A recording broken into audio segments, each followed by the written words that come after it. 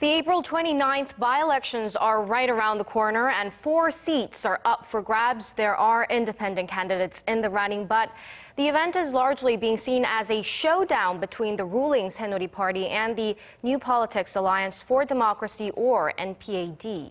So, what's all the noise about when there are so few seats being contested? For a closer look at the significance of this race and more, we have Professor Han Kyu from Seoul National University joining us in the studio. Professor Han, thank you for making time for us today. Thank you for having me.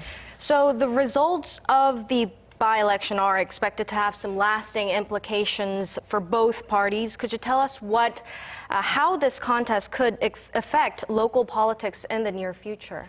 Okay, I think there are two possible scenarios that could have a lasting impact. One is that if the opposition party loses all 4 elections, I think that will be a significant blow to the Moon Jae-in's leadership, and it might actually even start some discussions about forming a new opposition party.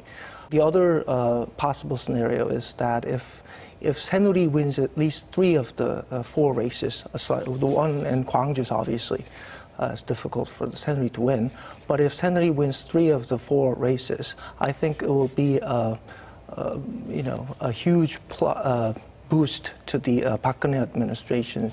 Well, actually, overshadowing the elections for the headlines is actually the Sung Woan bribery list scandal at the moment, and it's probably having some destructive effects on both sides. But could you perhaps tell us about how it is affecting the support for either sides at the moment?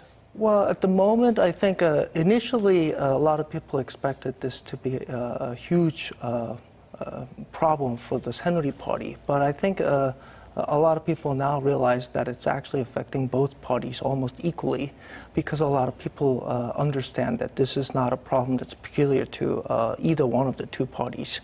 The other direction that this is actually affecting the election is that because this was such an overwhelming event leading up to the elections, basically a lot of people had no interest in the elections and so on and so forth. So that's probably going to affect the turnout. But President Park Geun-hye has been waging a battle against corruption, and I guess that scandal was factoring in her political slogan. And how will the results of the by-election actually impact the president's political reform drive? Well, I think that's sort of hard to see right now, because it's kind of weird situation, because President Park actually initiated this reform movement efforts, but it actually backfired on her administration at the moment. And so if the Saenuri Party actually wins or does relatively well in these upcoming elections,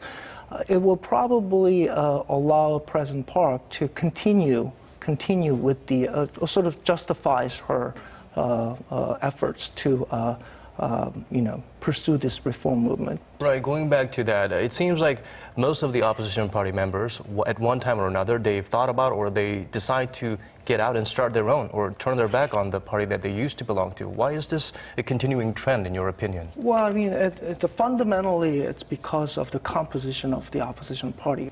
And the only thing that's keeping them together is that if they believe that they're better off unified, right, then they will stick together.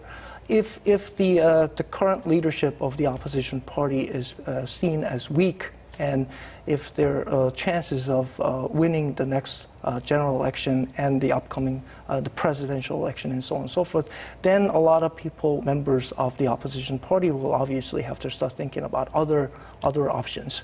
So I think that's the sort of the main sort of mechanism underlying the what's happening. So when the going gets tough, they tend to look for the exit. Oh, yes, absolutely. And so that's really going back to the first question, where they could actually create a new party following the elections, right, Professor? Yes, absolutely. So in that sense, the by-elections is extremely important.